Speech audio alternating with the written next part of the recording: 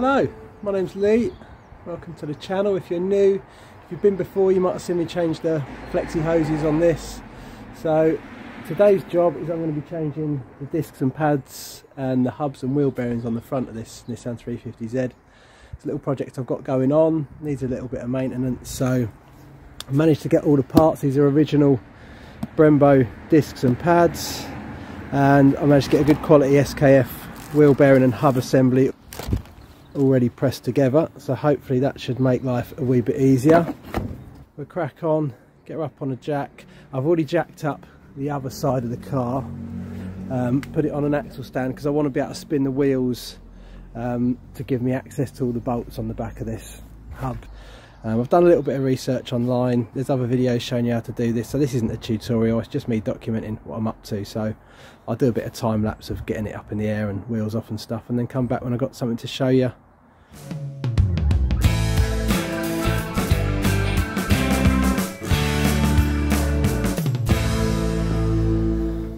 Right, so here we are. The first job I'm going to do is to get the caliper out of the way. So I've got these little cotter pins to remove, then these pins that retain the actual brake pads, this little retaining clip, that'll all get a clean up. Obviously we're putting new disc and pads in there, so I'm going to try and get the caliper nice and clean as well.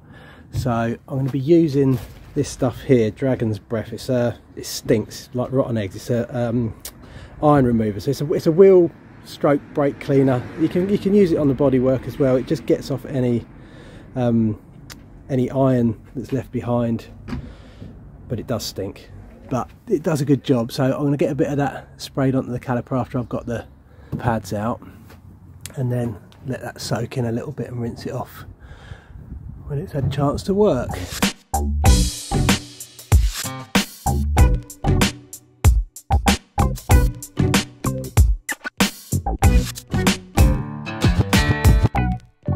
I've got the pads out, I've used this tool here to compress the pistons back in, so that's made the level in the reservoir come right up.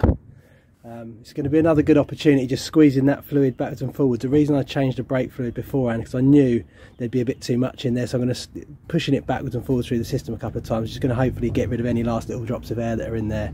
So I'll bleed them again after I've fitted the new pads and disc on this side. I put all the retaining clips to soak in a little bit of that iron stuff, and you can see that pinky colour as it starts to dissolve all of the old steel, and I've given the caliper a spray and you can see it dripping down there, so that's going to start cleaning it up a little bit. The next thing to do is to release the caliper itself. So there's two big bolts on the back there, and they are 22mm I believe. So next job is to get them undone, get the caliper out of the way, and I shall just hang it up on a bungee cord off of this top arm so it's out of the way.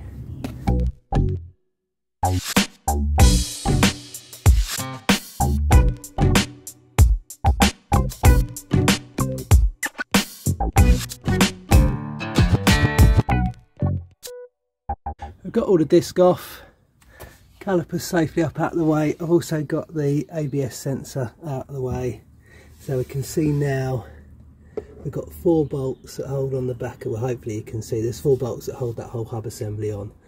Now the tricky one is this one here, because this bottom arm kind of interferes with the bolt a little bit, so I've got a little short wobble extension on my ratchet socket I've already got on there. It's a 17mm, and to help get access to that I've just put the jack under the suspension, just raised it up a little bit. It just helps that bottom arm to clear itself out of the way a little bit so you can get the socket on. The other ones are all easily accessible, so that's the tricky one there down at the bottom, but you can see the socket's on. It just about, with the wobble, I'll just about clear the top of this nut as well, so hopefully that'll all come off alright.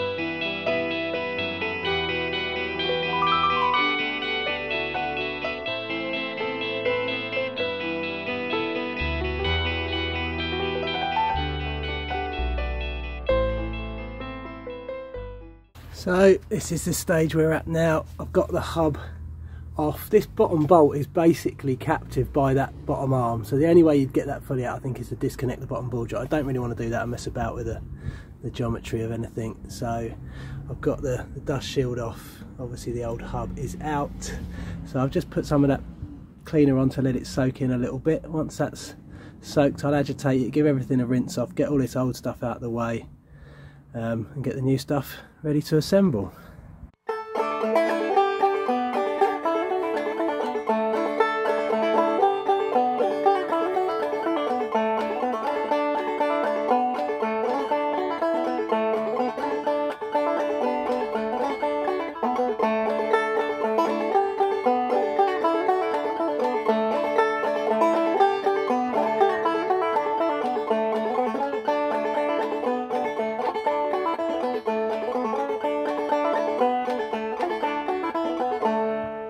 Right, so we're back ready for assembly. We've got the new disc pads, wheel bearing.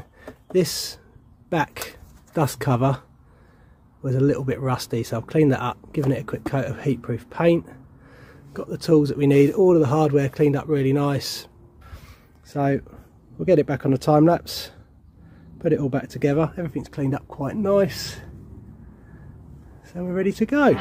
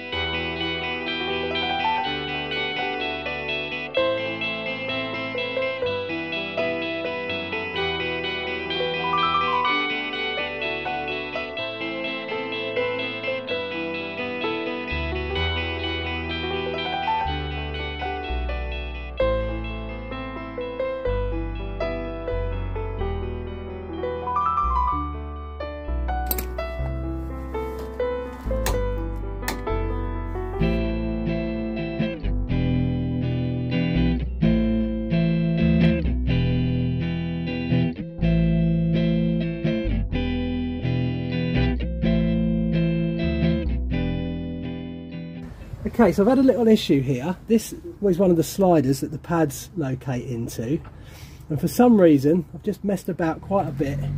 It screws into that location there, and what I've worked out, if you can see the other ones, they all sit dead flush with the edges of the caliper, and this one was kind of riding uphill a little bit and making the pad not sit in there.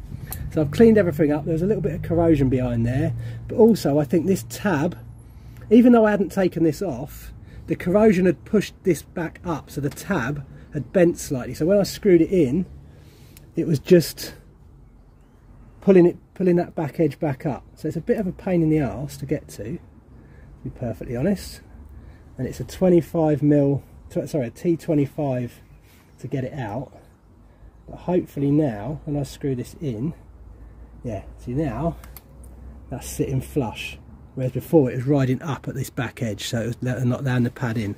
So the acid test will be, does the pad now actually fit? Fingers crossed. And yeah, she slides right down in there. That would not go in before, it's really tight. Now it's going in there lovely. So I'm happy with that. I'll grease her up, get it done properly.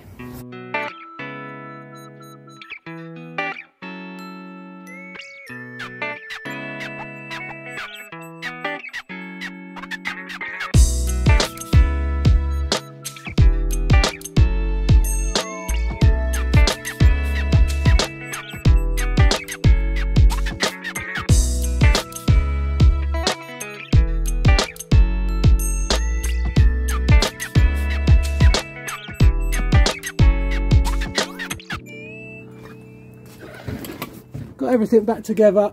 That little pain in the bum with the slider is all dealt with now.